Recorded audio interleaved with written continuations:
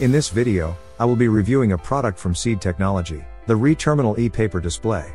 This device is available in two versions, monochrome and full color. For this demonstration, I will be focusing on the monochrome model. The display measures 7.5 inches and offers an impressive battery life of up to 3 months.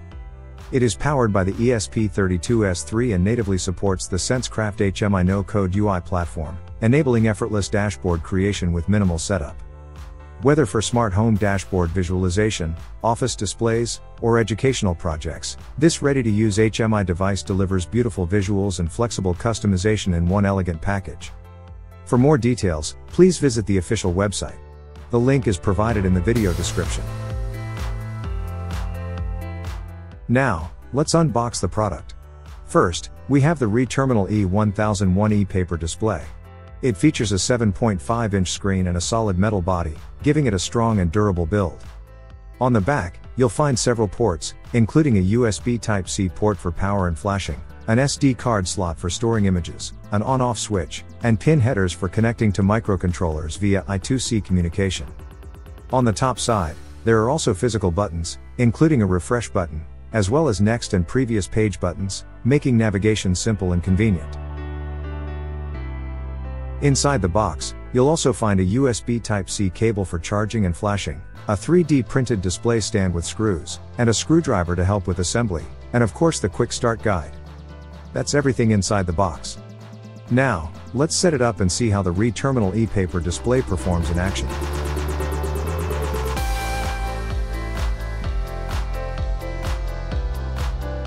First, let's assemble the 3D printed display stand with the included screws. This makes it easier to place the ePaper display securely on a desk and keeps it stable during use.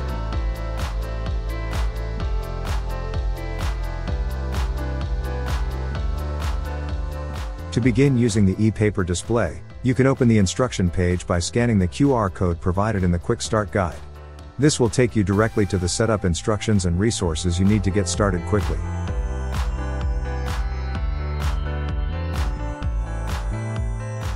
To configure the ePaper display, we will use SenseCraft HMI provided by Seed Technology. It is an online application that can be accessed directly from a browser, with no installation required. Before using it, you need to log in with your account. If you don't have one yet, simply sign up for free to get started.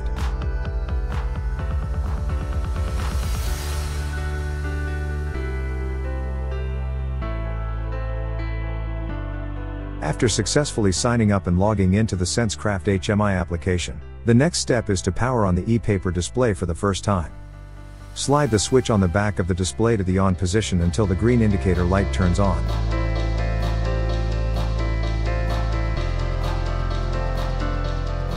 Next, on your computer you will see a Wi-Fi SSID named reTerminal E1001. Click on this SSID to connect, then select Open Browser and connect to choose a Wi-Fi network from your local area. This allows the ePaper display to connect to your local Wi-Fi, so you can download projects directly from SenseCraft to the device. After setting up the Wi-Fi connection on the ePaper display, a pair code will appear on the screen. For now, we can ignore it.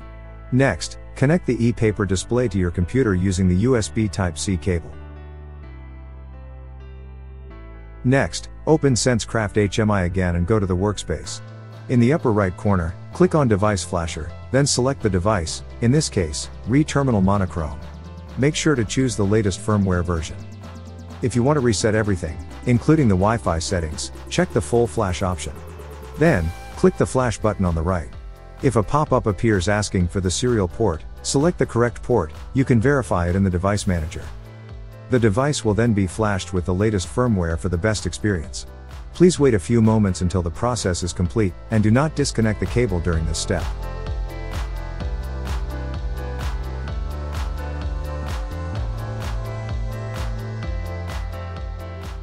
After flashing is complete, the ePaper display will show a new pair code. In SenseCraft, go to the Workspace page and select Add New Device. Enter a name for the device, then input the pair code currently shown on the ePaper display. Click the Create button, and once the notification confirms success, the device will appear in your workspace list.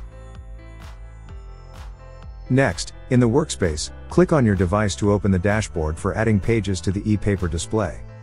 On the left side, you will see several options: Gallery for adding photos, Canvas for custom displays, RSS for showing news, and Web for displaying a web page. In the Canvas section, there are currently 4 templates available. Here, I will try the weather forecast template. Search for your city, click Preview, then select Apply to Canvas to add it. Finally, edit the city name to match the location you have chosen.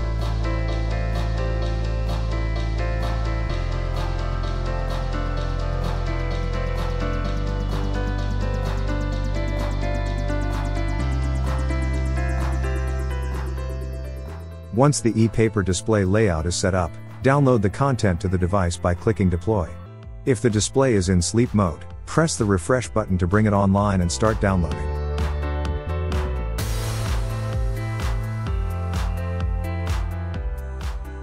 Here is the ePaper display after downloading the content, showing the weather forecast. In this example, we only have one page. In SenseCraft HMI, we can also add multiple pages. Page switching can be done automatically based on a set time interval, or manually using the next and previous buttons beside the refresh button. For this demo, I will try the YouTube channel template. This template requires an API key in order to display information from a YouTube channel. To get an API key, first go to console.cloud.google.com. In the Project menu, select New Project to create a new one. For this example, I'll name the project YouTube API, then click the Create button. After the project is created, click Select Project to open the YouTube API project page. Next, go to API and Services under the Quick Access section. Click on the Library tab, then search for YouTube Data API v3. Select it from the results, and click Enable to activate the API for your project. Once enabled, the API is ready to be used with our application. Next, click on the Credentials tab. For data processing, select Public Data and click Next. An API key will then be generated. Copy the API key that appears, and click Done to close the page. Now, this API key can be used to display YouTube channel data on the ePaper display through SenseCraft HMI. Make sure to keep the key safe, as it will be required whenever you connect to the YouTube template. Paste the copied API key into the YouTube Data API key field. In the YouTube Channel Identifier field, enter the name of your channel, then click Validate Channel. Make sure you see the notification channel found. Next, click Preview to check the layout, then click Apply to Canvas. You can also edit the page by adding text or other elements as needed.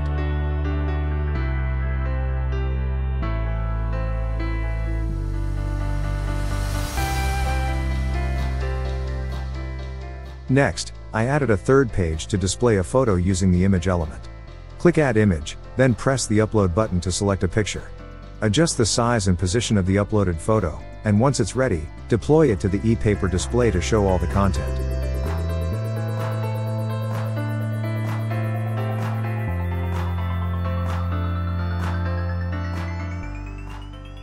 Here is the ePaper display showing 3 pages.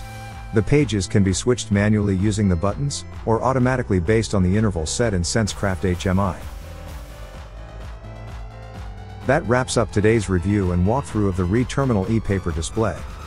Looking ahead, we hope that more templates will be added to SenseCraft HMI, giving users even greater flexibility in creating custom dashboards and displays.